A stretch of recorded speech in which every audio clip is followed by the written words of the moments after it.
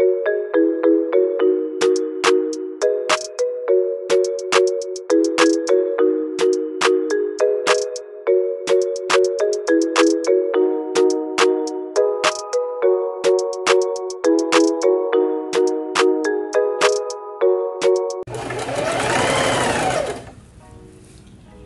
you love sewing like I do, you know you can't do without your sewing machine. You want to spend more time being productive instead of troubleshooting. Welcome back to my YouTube channel. If you're new here, a very warm welcome. Hope you're here to stay. If you haven't subscribed yet, please do subscribe. Press the notification bell so anytime I upload a new video, you'll be notified. Now let's get to why we are here today. I've been sewing for a long time now, even though I feel pretty confident about my skills. To be honest with you, it has been a long and bumpy road getting here. That's why I want to help you out by showing you what to start with. And so today we are going to learn the anatomy of your sewing machine. It's very crucial for you to know the parts of your sewing machine and what they do. Without that, you wouldn't know where to turn and what to do. So that's what we are going to go into today. So without wasting much time, let's start learning. So here, starting with the hand wheel, this is the big knob located on the right side of your sewing machine, and it's used to adjust the needle height and make manual stitching and to lower your needle before starting to sew. And you always turn clockwise towards you when using it.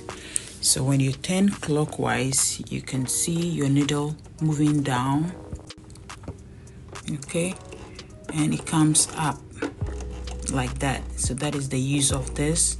And when you're about to sew, you're going to use this to pin your fabric down gently before you start to sew. So that is the use of the hand wheel. So here, the next thing you should know is your bobbin wind.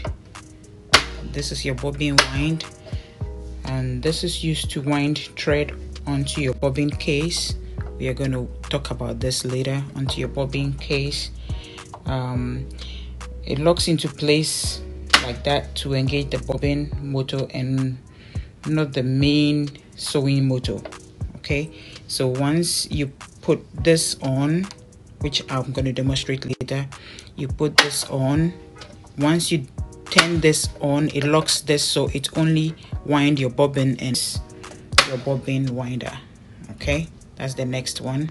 So the next one we're going to talk about is your spool pin. We have two of them, one located here and the second one is here that I don't regularly use. It's in here somewhere. Okay, this is it.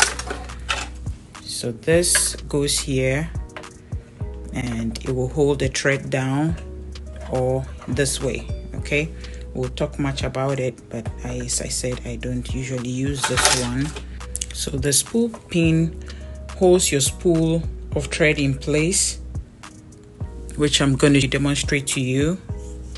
You can use your thread this way or that way. It holds the same thread you can use when winding your bobbin. Okay, some machines come only with the vertical one, some come with only the horizontal one, and my machine comes with both, so you have a choice of using any one of them. So that is the spool pin on your machine, and we'll demonstrate later how to use it. So here next we have the thread guide, and the thread guide is the whole system that feeds the thread through the machine and maintains proper tension while sewing. So it's all the system right here. Okay, and once we start threading, you're going to know how that is done, and it's numbered, so it's easy to just follow the guide. It's the same system. The thread guide come around that small disc here to wind your bobbin. Okay, so here the next one is the take up lever, and it's hiding in here, and when you turn your wheel, it brings the needle up. As you can see, the needle is coming up whilst I turn it. So you turn it to the highest position, and then it makes the lever appear. So here, the take up lever is a metal hook right there. As you can see, it pop up. Okay, so it's a hook attached to your thread guide up there, and it pulls the thread from the spool.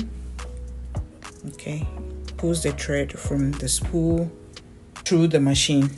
So that guides it all the way there until you get up here to thread it. So down below, we will go ahead and talk about all the pieces you find here, and we are going to start with the presser foot. So here, the presser foot is controlled by the presser foot lever, which mine is located on the back of the sewing machine like that. This is the presser foot lever, and what it does is, look, when you push it down, okay, it puts the presser feet down and it helps you sew. So when you're done sewing, you have to push the lever up again, okay, and then it brings it up before you can pull your thread out and you're done sewing. Mine is on the back of the sewing machine. Some sewing machines have theirs on the side like that. Okay, so when you're sewing, the presser foot pushes the fabric against the feed dog that is down here, and pulls it evenly through the machine. Okay, the feed dog, that's the feed dog, and we will talk much about that too later when we start to, so you get to understand that a little better. So here we have the needle and the needle clamp screw that brings the upper thread through the fabric to join the bobbin thread. Okay, so you can see this a little hook here. When I'm threading it, you're going to see that better. So your needle comes all the way, and it has to come through that side before it gets to the needle, and so that it helps you create stitches, and it's held in place by the needle clamp screw. So you turn this clockwise and the needle is released, and when you put the needle back, you turn it anti-clockwise and it locks the needle in place so you can use it to sew. Here underneath the needle is the feed dog, and this metal tooth moves up and down like I'm showing you. Can you see? It looks like tooth. That's the feed dog. It moves up and down, pulls fabric forward under the needle. So you see, it moves and it pulls your fabric. So that is what makes your fabric go smoothly under the machine. And there's more to that.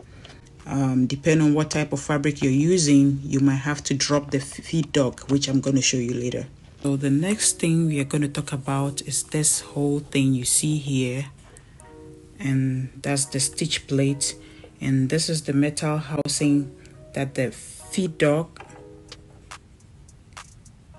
is sitting inside. Okay, the feed dog is sitting inside the stitch plate, and it also contains the thread, the hole or space your needle goes through right there, the space your needle goes through. There's a small, let me adjust my, yeah, so you can see that your needle goes through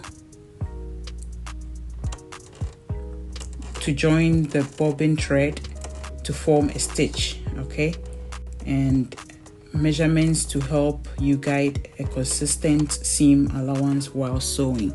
These are the measurements. Next, we have the bobbin case and cover, and this black knob, when pulled to your right, lifts it open so you can see the bobbin case holder. Okay, and it has direction on how to put in your bobbin and thread it well so it will work, and how to drop it in. So I'm going to demonstrate all of that to you later.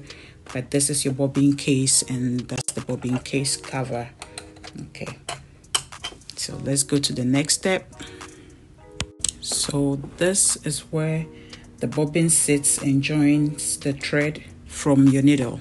Okay, when you thread your needle, the needle thread comes on this side, and then your bobbin thread, which I'm going to demonstrate later how to put that in. So that is the bobbin case, and this is going to demonstrate how it's done.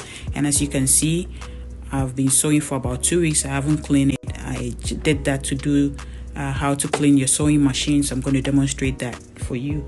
So if you don't keep your machine in tip-top shape, you are going to have problems all the time. Your machine is not going to last. So that I am going to show you later how to clean your sewing machine. There's 2 more things here to know.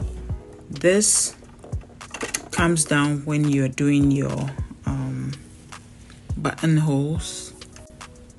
You use this. So when we get to doing our buttonholes, I'll show you how it's done.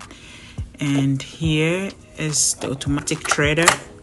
Okay, this here helps thread your needle automatically, and it's very handy if you have bad eyes like I do. Otherwise, you can hand thread it. When we get to that, we'll work on it. So next here is our stitch selector, and this has all the stitches you would want to use for your sewing. And this is the regular stitch. We have this for buttonholes and all the other stitches on the dial here. So some come in a knob form like mine, and the computerized ones, you have it in a computer on the screen here, and you can just press and select. I have a machine like that, but this is just a knob. You turn the wheel to make a zigzag stitch, and all the other stitches you can just turn the wheel. Okay, and so this is your stitch selector. You have to know that. Next up here is, as you can see, is a stitch length adjustment knob. Okay, so this is what makes you select the length of your stitch, and usually I leave mine at 3.5. Okay, so you can refer to your manual to show you how your machine comes, but regularly mine I leave at 3.5. So next is a stitch width adjustment dial here, and it's accompanied by a zigzag stitch, so you can see how it goes from tight to loose. Okay, it helps you adjust how wide your needle travels when moving from stitch to stitch. So usually I put mine, so you can go as far as to 6. Okay, and I usually put mine on 2, so my stitches are not too small or too wide when sewing. But usually when you buy the machine, it comes set up standard, so you can leave it on the 2. Next thing I have here is your needle position, and I have 3 positions, and this ones help me when I'm when to the left or to the right. Basically, when you're sewing, you leave it in the middle one most of the time, and when sewing my zipper or cords, depend on which side you want the cord or the zipper to go, you can use the left or the right to get it closer to the tooth of the zipper. So basically it has to be in the middle. Next here is the tension adjuster knob or dial, and this controls the tension your disc apply to the thread. It's very, very important. The newer machines like mine house the tension system inside the machine. Okay, it's inside, you can't see it, and controls it with a knob or dial like I have here on the top or front of the sewing machine. So here Usually I keep it on 4. So the next we have here is our reverse button or back stitch.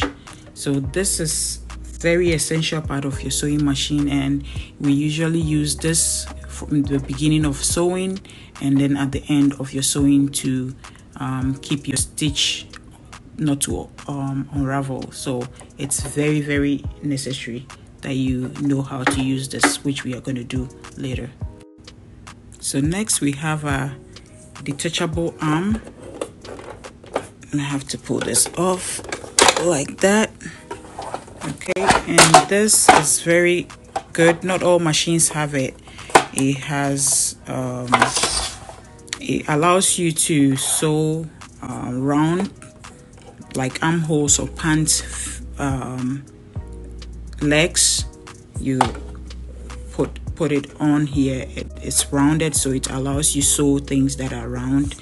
And this compartment comes with it that I like, that houses all your foots and your needles, so you don't lose them. There are a lot of things that come in that I've taken most of them out, that I'm going to show you how they are used, but you can keep all your supplies here so you don't lose them, and it's easy to access.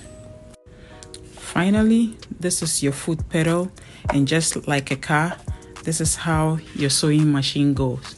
So we have here the cord and where to put it in. So you put it in here, and this is the on and off button right here, and this definitely goes on the floor, and when you press your foot on it, it helps your machine sew.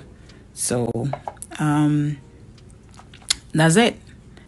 I hope you've enjoyed this tutorial, and in our next video we are going to learn how to thread our sewing machine and finally get to start stitching.